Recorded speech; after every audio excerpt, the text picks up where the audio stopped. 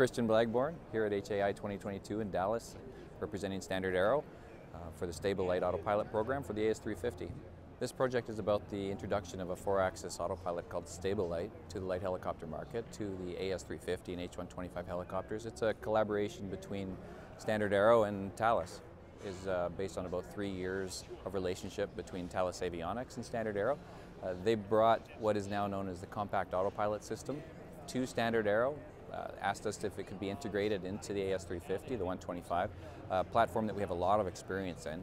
So we were able to say yes, it looks like it's a great opportunity to bring what would have previously been a technology inaccessible to the Part 27 light helicopter operators.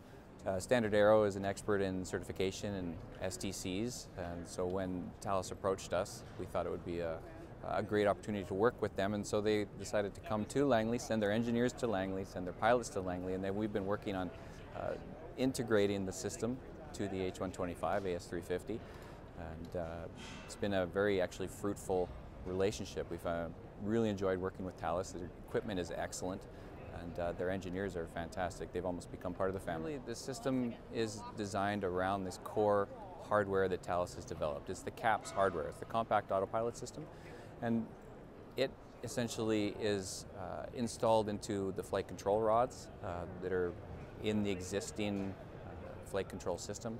The flight control rod is removed and a replacement rod with an actuator is installed in place of it. Now that's the stability augmentation side of things.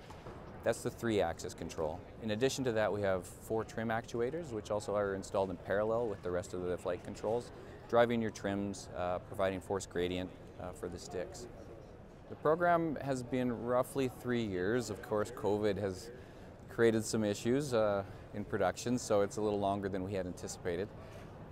We've got over 100 hours for sure, well over 100 hours of flight test time on 3 different test platforms. We've been installing in the B2, AS350, B3E, and also in the H125. So we've got a really good feel for how the system is going to integrate into various platforms. You know, there are slight differences amongst the AS350s. You know, the original 1977 certification until now, there's been many iterations, so we had to take into account all those changes as we looked at how we were going to make sure that this system was installable for the field installer and each operator. Because that really is ultimately our goal, is to make sure that the system can be easily installed by the operator in the field. You know, StandardAero has done quite a few STCs. We've operated numerous test aircraft both in Vancouver, around the Vancouver area, and in the United States. So as we were conducting the flight test program up in Langley, BC, if you came to our facilities, and you would have seen us flying that aircraft a lot, making sure that the system is reacting properly to the aerodynamic loads, the aerodynamic flight control inputs required for that specific aircraft. So essentially the system is tuned to meet the specific aerodynamics of that helicopter and the way that the flight control system performs.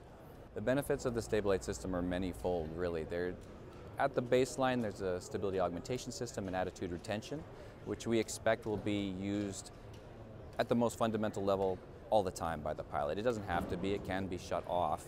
But once I think the pilot gets used to using that, it's going to be the standard for how he's operating. Then there's also the upper modes.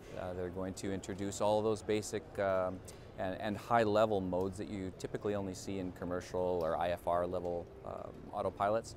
Classic nav modes and you know, airspeed holds, etc. But on top of it, some of the biggest benefits are going to be the safety augmentation modes. So safety modes being things like our go-round, which introduces a stable climb, wings level, flight attitude recovery function, which is going to put you into VY climb at about 1,000 feet per minute. It's going to help with things like spatial disorientation and IMC. We all know the aircraft are challenging to fly.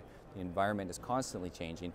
So we're trying to take that load off of the operators. And we know this kind of equipment has been available to Part 29 IFR operators for a long time, and it's really not fair that it hasn't been available to the Part 27 operators. So we're bringing it to them, and there's reasons they've been using this hardware in those Part 29 operations. It just makes it safer.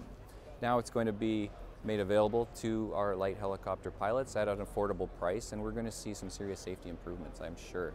And as far as the missions that it's applicable to, I think part of the intention and purpose of this demo tour that we're doing right now across the southern US and up the west coast of the United States is to engage those operators and to help learn from them and show them the system and what it can do for them. We're going to be asking experts from the southern, near to the southern border, all the way up through California, all the way up to the Canadian border, how they think they could use the system. And I think because it's such a new system to this type of market, there's many potential utilizations of it,